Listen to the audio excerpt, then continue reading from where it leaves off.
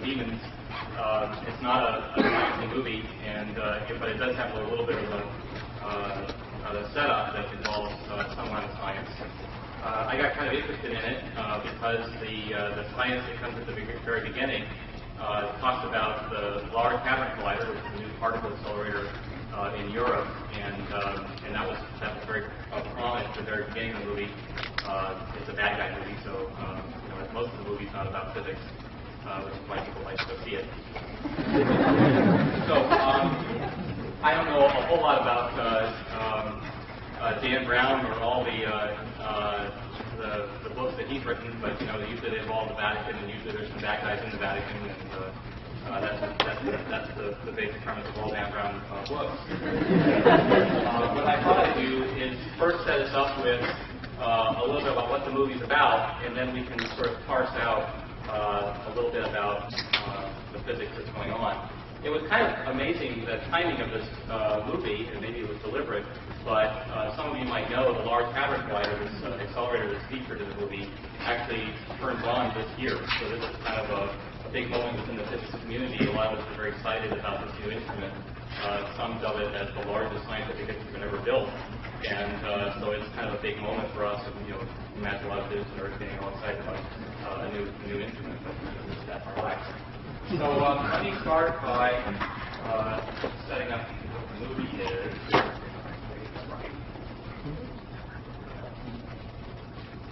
Okay. So I'm going to show the trailer for the movie, and then we can talk a little bit after that. So. Thousands are gathered in St. Peter's Square. The new pope has yet to be selected.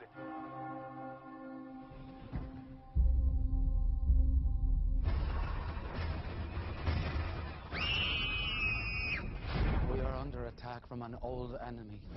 Find Professor London. He exposed one of the greatest cover-ups in human history. But what terrifying discovery would make the Vatican turn to him? That's Illuminati. The Illuminati were a secret society dedicated to scientific truth. The Catholic Church ordered a brutal massacre to silence them forever. They've come for their revenge.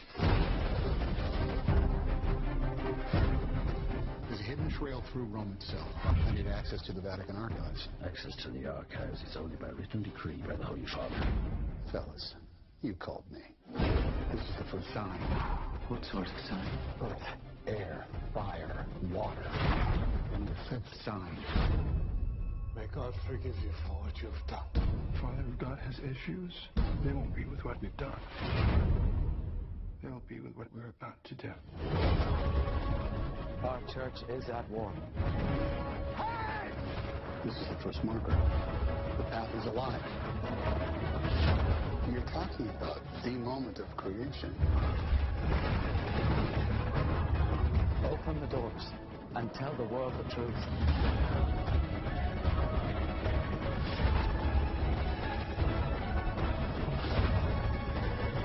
It has to be here!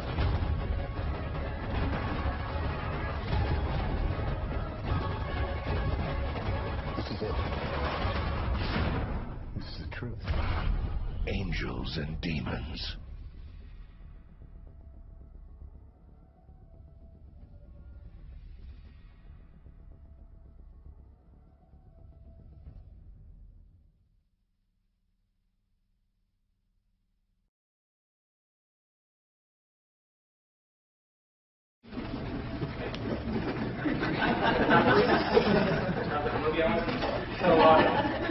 So most of it's a bad guy flick, right? So the real setup, as far as we're going to be talking about tonight, is that the bad guys have stolen antimatter from this top secret laboratory in Geneva called CERN.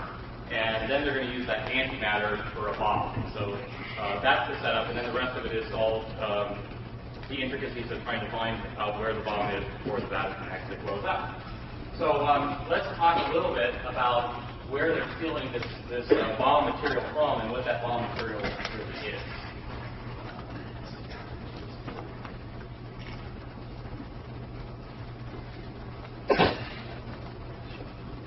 So the story starts with CERN, and CERN national laboratory.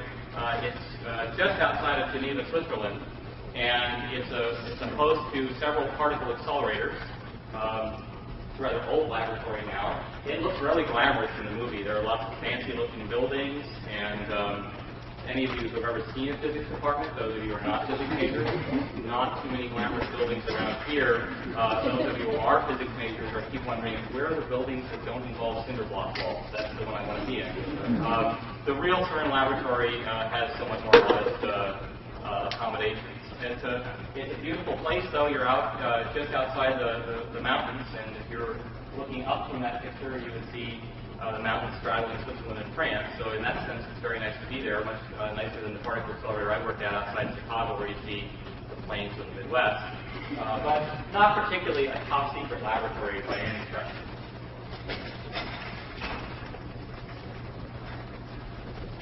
CERN was started in 1954, and it was an idea that had been kicked around for several years by several very prominent European scientists. Some of you might know the name Niels Bohr. He was one. Others include Pierre Auger, who amongst us physicists is a very prominent name. But the final proposal that got developed and then sent on to UNESCO, for some of these who know what UNESCO is, was done by Louis de Broglie, another Nobel Prize-winning physicist. And the idea at the time was to find some avenues to develop international collaboration amongst the nations of Europe, which literally 8 years before had been blowing the crap out of each other. So this was a pretty revolutionary thing to have done.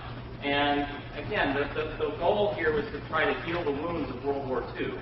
So it was very much from the beginning set up as an avenue for international collaboration.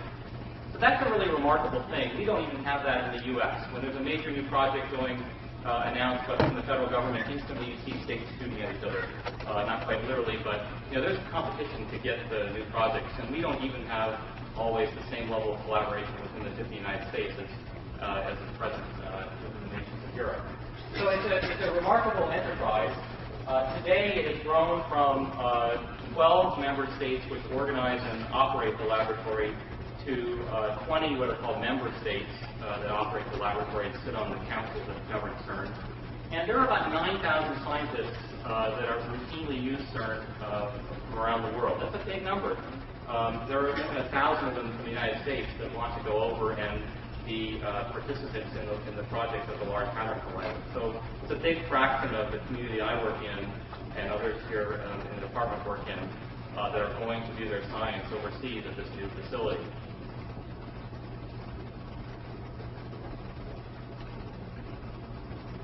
In the movie, you see, toward the beginning, the secret scientists doing their secret kind of work, and one of the more realistic depictions of the movie is they show the control room where they're going to dial up the antimatter, and that's actually not a bad depiction of what real life looks like. They have these fancy-looking computer monitors, and nice iridescent blue there, and they have all the scientists in their lab coats. Not to be realistic.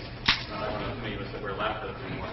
But the right-hand picture over here is the actual control room of the Large Hadron Collider in Geneva. So it's not so different. There are 3 very large pods there where a number of or teams of people are sitting around a bunch of computer monitors, and each computer monitor is accessing or monitoring some key part of the accelerator, be it the cryogenics or the magnets or instrumentation to find where the beam is. Everyone's got their little piece. It kind of looks like a control room in Johnson Space Center or something like that.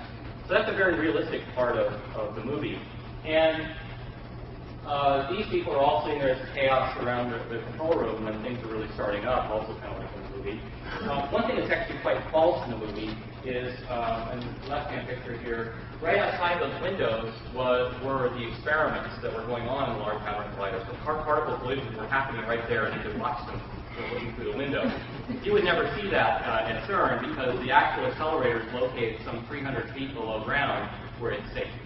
So all accelerators, are generally located well away from where people are because there are particles colliding, which means there's ionizing radiation flying all over the place, and you don't want to be near that. So the actual control room is actually a couple of miles from any access point of the CERN accelerator, and you don't anywhere near it. You're accessing everything. All the information is coming through electronics, up cables, up through mine shafts, and out to the control room. In fact, you don't even have to be there a couple of miles from the accelerator. There's another control room outside of Chicago. There's the Fermi National Accelerator Laboratory, where I do a lot of my work. Is another major accelerator lab that built this year has been the largest accelerator in the world. And there's a separate control room at Fermi Lab that, again, monitor all the equipment going on at CERN. And just like, you go and get your x-rays at the dentist's office in the afternoon, and they are sent off probably overseas to some dentist in India or China or someplace, and they're being studied overnight, and by the time you come back this morning, you have a full analysis of how many cavities you got. In the same way, there are physicists in the United States working during the daytime for us, but that's evening for CERN. And so you have people able to collaborate and contribute to the operations of the experiments during what's daytime for them. I don't think there's yet a similar control room being set up in Asia, but if it was, then you could have a situation where the sun never sets in the Large Hadron Collider. It's always being monitored by someone, be it remotely, but someone for whom it's daytime, and then you don't have to work through the night anymore, which is the typical norm for students in physics who have to work on particle experiments. Okay, so a lot of this is made possible because of the advances in computing and the internet. So what is it they're monitoring? They're monitoring what will be the world's largest accelerator. So that's a picture on my left here. No, that's my left. Yeah. Over there. Of the tunnel that's now 300 feet below ground. Those big blue things are the magnets that are steering a high-energy proton beam around in a circle. And you notice the tunnel kind of looks like it's veering off to your left a little bit. It's not a straight tunnel, it's a circular tunnel. And so kind of looks like around.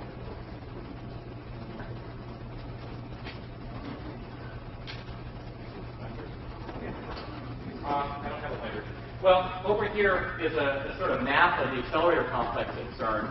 And there's actually several accelerators. So a very high energy proton beam actually starts with a very modest proton beam, i.e. a bottle of hydrogen gas, and you zap it and you start making it go faster and faster until it becomes a very high energy proton beam. So in this picture it says sources in LINAC. You have literally a gas bottle of hydrogen. And there's a small linear accelerator that ramps it up to a little tiny ring that accelerates the beam up to a modest energy that's called the proton synchrotron booster. Then it goes into another bigger ring called the proton synchrotron, labeled PS. And it goes into an even bigger ring, gets up to an even higher energy in the super proton synchrotron. That's an accelerator that's existed for about 30 years now. And it goes into this new ring called the Large Hadron Collider. And what's happening is that there's a proton beam going one way around the ring, and then there's a separate proton beam going around the other way around the ring. And about somewhere around the ring, they're brought in to collide.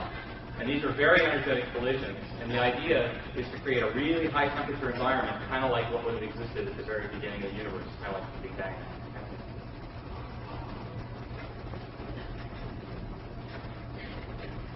So this big thing is really big. This picture here is something that CERN publicizes a lot because it means a lot to people in Europe. That's the town of Geneva, and you can see lots of roads and farmland, and in the background is Lake Geneva. And then they've drawn in red what the Large Hadron Collider would look like if it was on the surface. And of course it's underground, so you can't see it.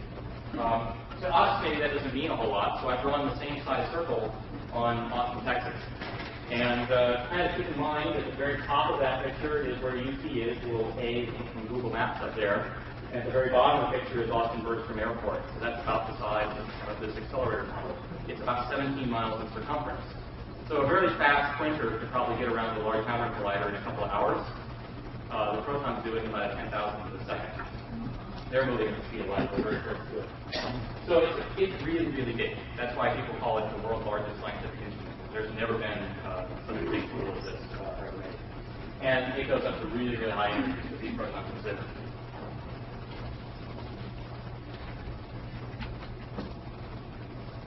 So like I said, at several points around this ring, the protons are made to collide into one another, and these are really energetic collisions. The debris of junk that's coming out of these collisions, all those particles are also having tons and tons of energy. And if you want to record the splash that's created every time a proton hits another proton at that energy, you're going to have to stop everything and measure all the particles that come out. So So the instruments to record those collisions are also huge. So there are two such instruments. One goes by the name of Atlas, and the other one goes by the name of CMS. And don't worry about what the acronyms are, but these detectors are big enough that you can just barely see a little tiny person standing at the center of each of those two little apparatus. So right on that catwalk, the blue catwalk on the left picture, there's a man standing in a hard hat and a lab coat. Right in that picture,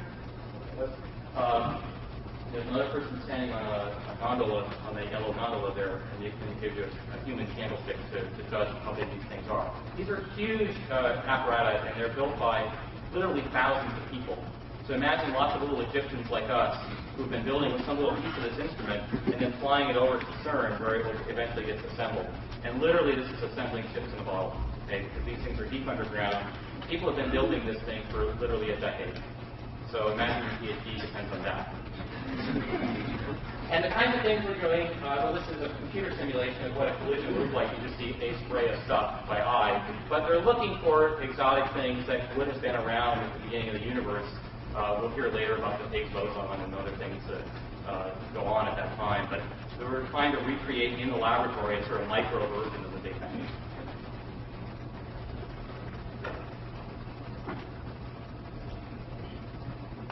I said earlier these beams have an energy of 14 TeV. Well, that's probably not a very meaningful unit to us because I don't know how many of us know what a TeV is.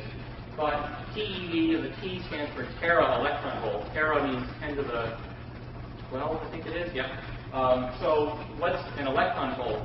Well, if you were to try to scale it to things that we do know, particles in a blast furnace operating at a couple thousand degrees Celsius, those have an energy on the order of an eV, a little bit less in fact. So I think of a blast furnace as kind of an energetic thing. A Tesla coil can zip particles up to even larger energy, actually, about 25,000 electron volts. And actually here, let me pause and say, I don't know if you've ever seen these Tesla coils, but these things get up to incredibly high voltages, 25,000 volts, and then they just emit these zaps of lightning that go across the air. And they're such a big zap you can hear it. And there's a group in Austin that has a pair of these things, and they literally play music. So these zaps play at different pitches if they want to tune them in different ways. And actually later in the semester, the department's going to have a big open house to which you all are welcome to come. You can tour around some of the labs here in the building. But after that set of tours, the student physics group is going to host this Austin group called Armageddon that's going to have singing Tesla coils. I'm watching it, we try to tell. So anyway, Tesla coils still pretty modest energy. Some of you may have heard of a Van de Graaff accelerator. You can accelerate particles up to millions of electron volts, so that's the one with 6 zeros with a Van de Graaff accelerator. And Fermilab, the lab where I worked at outside Chicago, goes another million of a million electron volts, so it's 1,000 giga electron volts. That's big enough where when Fermilab does an accident and the proton beam goes the wrong way, it starts burning holes in things. Okay, so that picture with the little dental tool there, that's called a dental mirror. The person is looking at a hole that has been bored in the side of the ring by the proton beam when they actually lost control one day, and they actually lost several magnets, and the proton beam just kept on going right through a wall, right into dirt, and now you understand why proton beams are located 300 people around.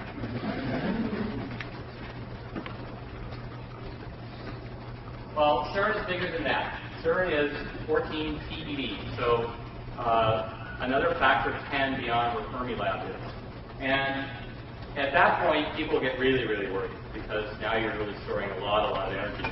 And I remember when I was a graduate student and Fermilab was just turning on the Tevatron range, which was this ring that I've been working on for all these years, there were various tracks producing theories where there's so much energy being stored and the collisions are such high energy, someone was worried that we were going to create black holes right there in the laboratory that was going to consume Chicago. None of us were too concerned, but the same people were then conjecturing when Brookhaven turned on an even bigger accelerator in the mid-90s that yes, we're creating black holes again, and this time they filed a lawsuit. Oh boy, and we can get the legal system in the United States going, that's an even bigger deal.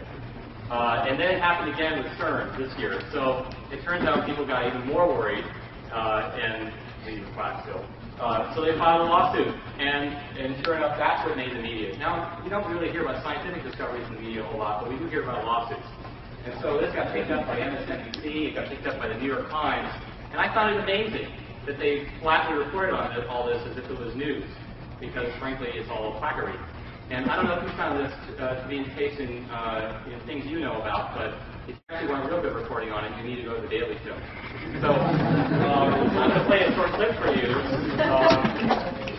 from the Daily Show where they actually talk about the Large Hadron Collider and about claims about black holes being created that would consume the universe. So let's play that one.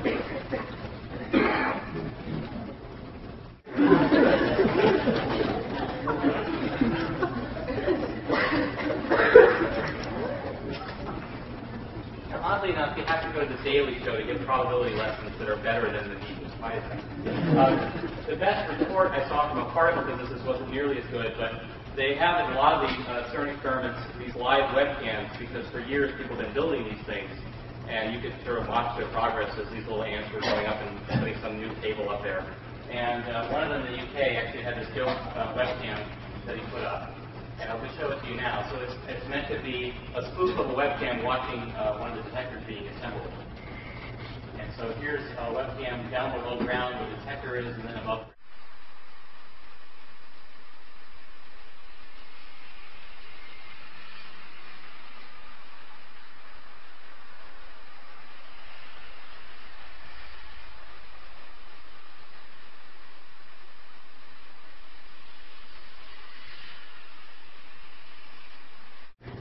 Okay, so I thought we should move on to actually see clips from the movie now and learn a little bit about antimatter, because that seems to be central to the movie.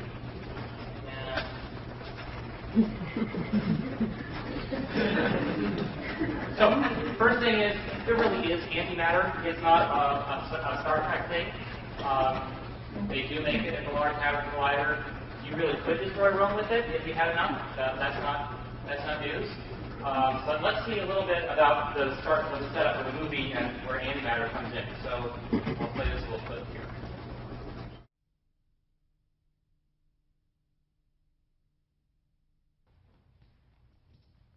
Where is that camera number 86? It's wireless. It too was stolen. It could be anywhere inside the Vatican walls. That canister contains an extremely combustible substance called antimatter. We need to locate it immediately or evacuate Vatican City. I'm quite familiar with incendiaries, Miss Vetra. I've never heard of antimatter being used as such. Well, it's never been generated in significant quantities before. It's a way of studying the origins of the universe, to try to isolate what some people call the God particle. But there are implications for energy research. God particle? What we call it isn't important. It's what gives all matter mass, the thing without which we could not exist. You're talking about the moment of creation. Yes, you're why I am. The antimatter is suspended there, in an airtight nanocomposite shell with electromagnets on each end. But if it were to fall out of suspension and come in contact with matter, say the bottom of the canister, then the two opposing forces would annihilate one another violently. And what might cause it to fall out of suspension? The battery going dead. Which it will, in 6 hours. What kind of annihilation? How violent? A cataclysmic event. A blinding explosion equivalent to about 5 kilotons. Vatican City will be consumed by light. All right. So there's lots of science lingo there. They talk about antimatter, and they talk about the origins of the universe and the God particle, which is always a great one. And then Vatican City being consumed by light. So there's lots of lingo there being thrown together more or less in random order. So maybe I thought we could take that apart a little bit. Talk a little bit about what antimatter really is. So, sorry, that's what I wanted to do. That's it. So, this is your particle physics lecture for the evening. There will be a quiz at the end. All of us have learned probably in high school about the periodic table of the elements and how we assemble the universe out of 118 or something like that, different atoms. But to a particle physicist, the atom is just another composite structure that we can take apart, and we like to do that with a hammer. So the actual building blocks of all the universe are these particles called either quarks or leptons, and they have somewhat whimsical names like the up and the down and the charm and the strange, and et cetera, et cetera, et cetera.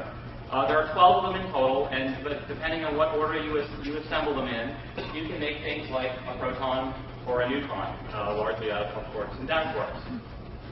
Most of these particles we don't know very well because they aren't around. In fact, the universe largely just has 3 of them, because the really big ones, the heavy ones, have since decayed away. They were all around at the beginning of the universe, but they decayed. And they decayed largely into the lighter particles, so the up, down, and the electrons, things that we know about today.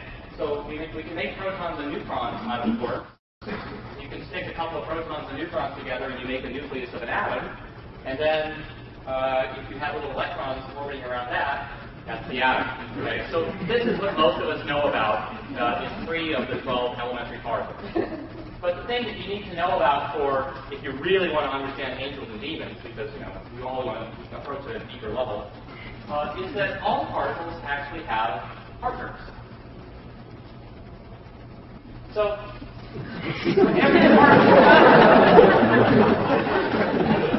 for every particle, there's something called the antiparticle. And the antiparticle wouldn't be all that distinguishable from the particle, except there are a few properties that are the opposite. So the anti-electron, as Roxana was just telling us, is the positron. And the positron is in every way the same as the electron, except it has a positive charge instead of a negative charge. That the antiproton would have a negative charge instead of a positive charge. And these things all kind of have their antipartner out there. There's nothing special about matter and antimatter, except that we happen to know one kind a lot more than we know the other kind.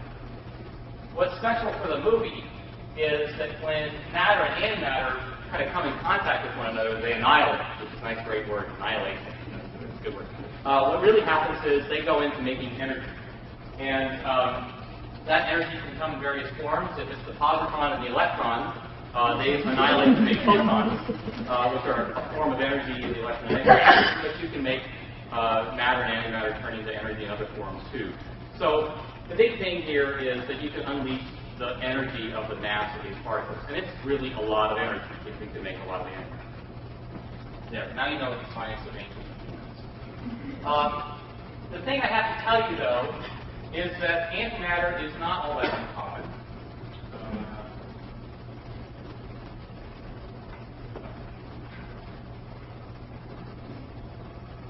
Actually, I have here some antimatter. Never before accomplished in a public lecture endangering the audience. This says danger antimatter on it. Here is perhaps the most common form of antimatter with which you come in contact. Well, I might like them by bananas. Well, bananas are a source of potassium, which is why your mother made you eat them so often. And it turns out most potassium is a stable substance, except some of it does decay. It's radioactive. And when it does decay, it emits antimatter. It actually emits anti-electrons. Not very much of it, which is why it's kind of safe, but about 0.01%. Yeah, 0.01% of all naturally occurring potassium is actually radioactive and emits anti-electrons. And so it's very likely, if you were sitting next to a banana, that some of the anti-electrons would come out and hit you in the head and annihilate something in your head.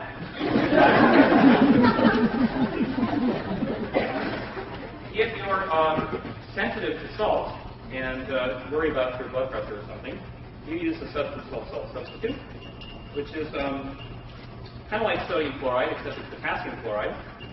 And if you take your little Geiger counter and put it right up near your potassium chloride, it starts ticking a whole lot more. Okay? Every little tick there is the death of an anti-electron. Okay? It's annihilated on some electron. All that has happened is it's been emitted by some nucleus, and it's found another electron somewhere in the salt, and it's annihilated. So you can right there say that you've seen antimatter and matter annihilations in minute quantity. If you eat a banana, about the amount of time it would take for that banana to pass through you, in that time about 1,000 anti-electrons would have annihilated somewhere in your body. So that's not a big deal, but just know it's happening.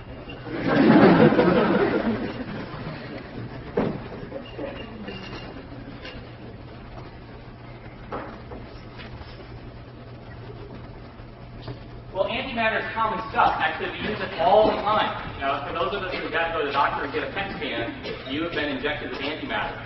So typically what happens in a PET scan is they inject you with a radioactive substance, mildly radioactive, so that acts as a tracer element that goes throughout your body.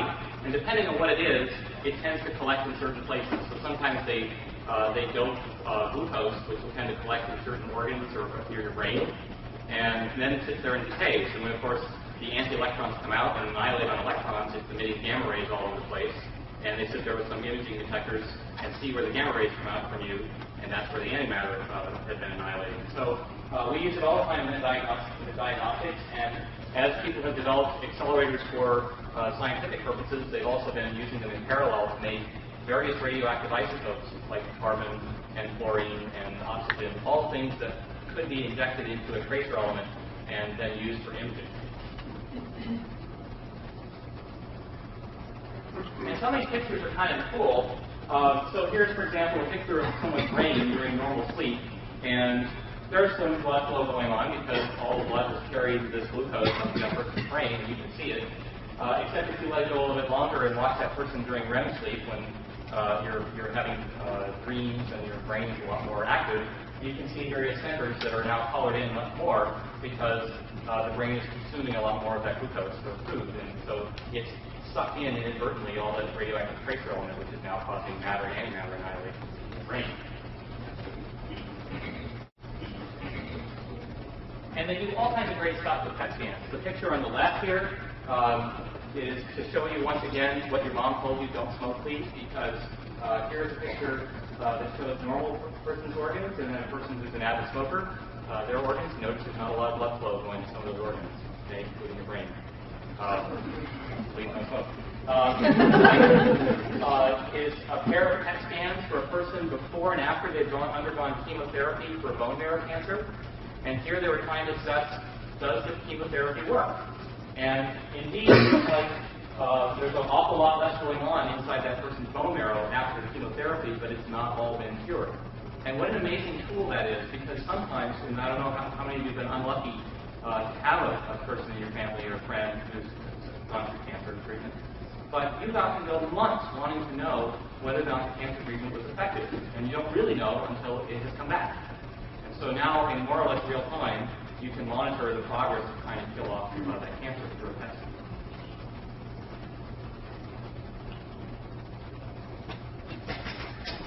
I like this hat. You can actually find that on some particular support group's website. You can buy that. If I had one more PET scan, I could go globe. I'll leave it to you.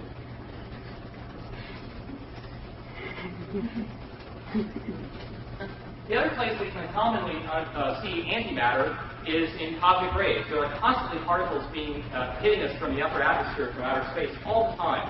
And these cosmic rays have tremendous amounts of energy, and they unleash huge showers of particles that are coming down and hitting you. There are about 1,000 muons and antimuons hitting you every second, just in the area of one hand. So your whole body, several thousand. And there are constantly antiparticles in that collection, too. For those of you who are not very familiar with cosmic rays, think of the aurora borealis or the northern lights. That's a visible way of saying I saw some cosmic rays, because that shower of particles is emitting light into the upper atmosphere. There are always particles hitting us. So this is a picture taken by some physicists where a cosmic ray is coming in and then blasting apart a nucleus inside a piece of photographic film, and you can see these things release huge amounts of energy. The particular tracks here in yellow I've highlighted are notable because they are electrons and anti-electrons. Okay, so those, again, signs of matter and antimatter. And this is the inverse of the thing that's talked about in the movie. In the movie, they're very worried about matter and antimatter annihilating and making energy. This is a quantum of energy, a photon, that's been splitting up in the path of this photographic film, making it an electron and an anti-electron. We also study anti-electrons and anti-protons all the time in accelerators. There are lots of accelerators around the world that produce antimatter, not just CERN. In fact, CERN is not the one that produces the most antimatter. That's at Fermilab. This is a picture of a low-energy antiproton coming in and annihilating the proton, which you don't see, and making a spew of particles. Okay, so we do antimatter research all the time, not completely top secret. I'm going to go along here. What is of concern in the movie, however, is that if you really could get a quarter gram of antimatter, that's a big deal. Okay? So they say in the movie, in that little clip that we just looked at, that a quarter gram of antimatter is equivalent to about 5 kilotons of TNT. Actually, that's not quite right, because that quarter gram of antimatter would annihilate a quarter gram of matter. So you get to take credit for twice the amount of mass that you'd be annihilating. That's a 10 kiloton bomb. So, to give you a sense of how big a 10 kiloton bomb is, that's very close to the size of the bomb that blew up Hiroshima. Okay, that was a 15 kiloton bomb. And 15 or 10 kilotons, what does that mean? It means that you're carrying along enough TNT to fill 100 boxcars in a freight train. So this is a very, very big explosive device. If it was really true that you could assemble a little vat of antimatter equivalent to a quarter gram, which weighs about the same as that piece of a dollar bill, that is a very big explosive. Okay, so we really should learn. Except,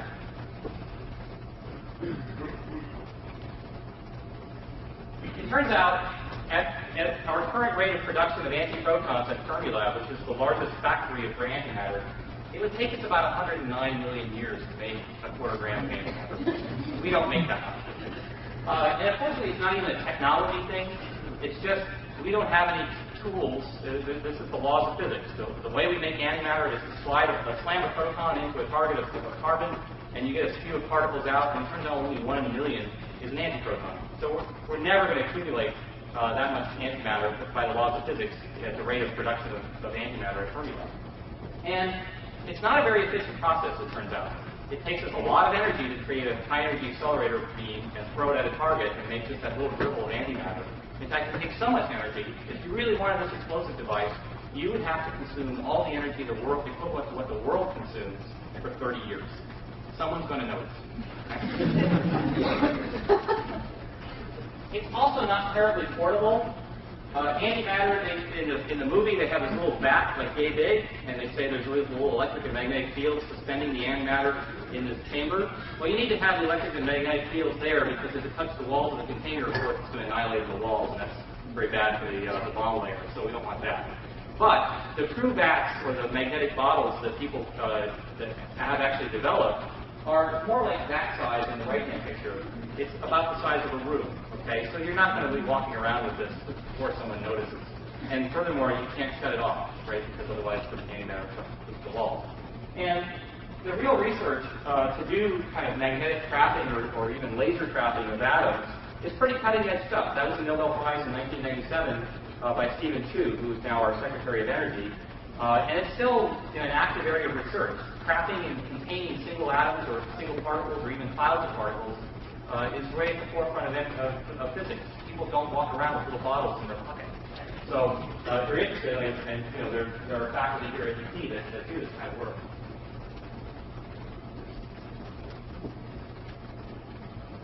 The other thing that's funny about the book, not mentioned in the movie, is it's alleged that CERN has this X-33 space plane, which is kind of cool. I'd like to have one in my lab. And I suppose that it's mentioned in the book because they're talking about propelling it using antimatter as the propelling device. Well, that's even a lot more antimatter that you would need. You would need something like the amount of antimatter equivalent to your fist. That's a lot of antimatter. It takes us 100 million years just to make a quarter gram. It's going to take us a lot more to make a fist.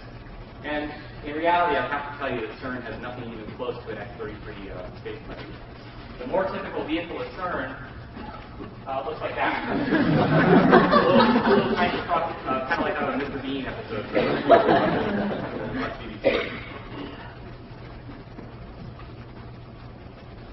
But antimatter is an important area of research in physics. The reason we care about it is because all of our models of how the Big Bang actually unfolded would be involving huge amounts of matter and huge amounts of antimatter in roughly equal proportions. In fact, exactly equal proportions. And everything we know about how to write down a theory for particle physics has equal amounts of matter and antimatter. So it's kind of a mystery to us in physics why we don't have any antimatter today. When Neil Armstrong stepped out on the moon, he didn't blow up.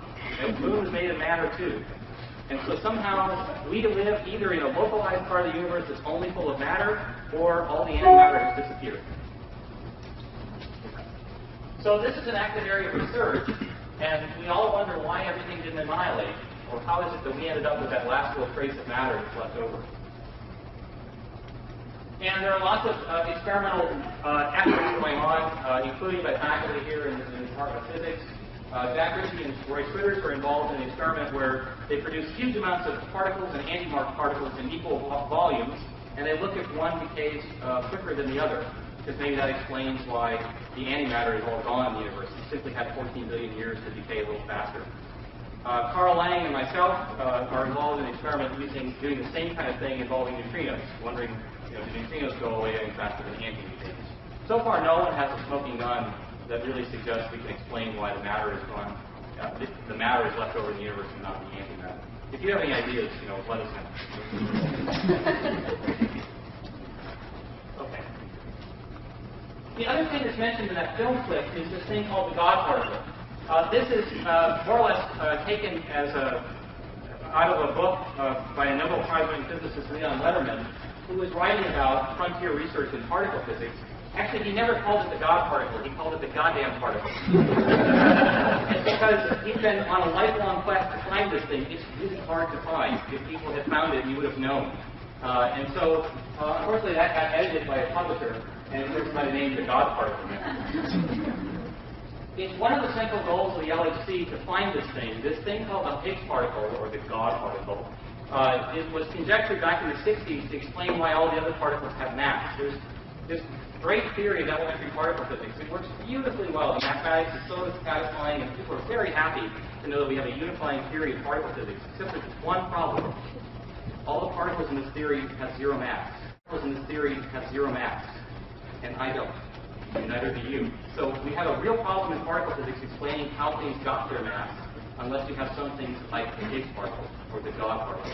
And if you pay attention at all to the news, and if the Higgs particle is found, I'm sure that you will know about it, because it is the mission of the LHC. It has also been a lifelong quest for physicists at Fermilab. So at Fermilab, they have had, up till now, the world's largest particle accelerator, and they have been looking for the Higgs particle, too. It's now a horse race, because Fermilab has a few good years left in it, and CERN is now just starting to turn on. So you can think of Samson and or David and Goliath type story here, where you've got the underdogs and the big team coming in with the big guns. So whether one team races and wins or the other, we don't know. Nature will tell us, but it's certainly been an exciting few years in particle physics, seeing who will discover the Higgs particle. Another advertisement I'd like to do is for this movie called The Atom Smashers. We'll be showing this movie later in the semester as part of our movie nights. It's a PBS documentary about the race to find the Higgs particle. It interviews lots of people at Fermilab and CERN. It's kind of well done. It's really good. So if you want, you can sign up and receive emails about that or grab a flyer after today's lecture.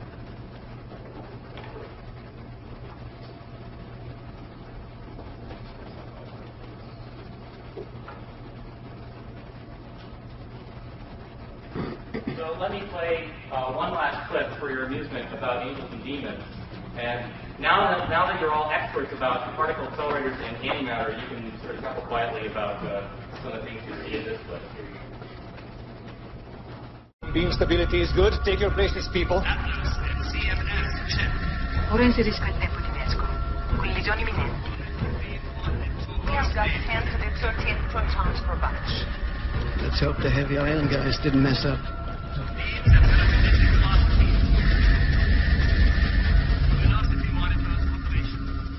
Beamline has no restrictions. Enable beam capture. Accelerating the beam. Stage 1. Magnus to full field. Node functions distillation back. Last P still too high. Yeah, we got luminosity of 10 to 34. Inject particle beams. Stirring the LHC. Le collisioni sono attive, siamo di nuovo in linea. La cattura dovrebbe iniziare di momento in momento. Particles in transition. Collisions are fixed and running. LHC injecting protons, beam 1. Lock the feedback systems. Particles at 99% the speed of light. Lighting stable beams.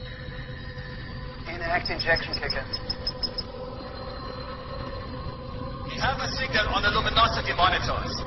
We have events.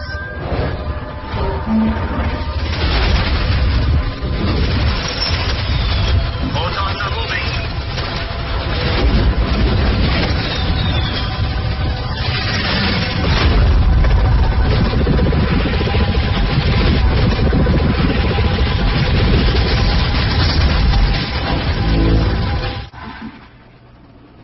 That's so much more cool than my lab.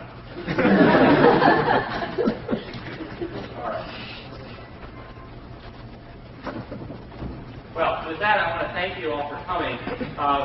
say one last couple of things. If some of you may have seen some T-shirts around campus that are put out by the Physics Department. If you would like one, you're welcome to sign up for one at the end of tonight's talk. And I wanted to point out some websites that you can find out more information about matter and antimatter if you like. And I'll just lastly put in a couple of plugs for a couple of things that will be happening in the Physics Department this semester. One is the open house, which I referred to. It's an opportunity to tour all the labs here in the department, including the catalog laser and others. And also the movie nights that will happen first Tuesday of each month. So thank you all for coming, and I'll be questions if you have.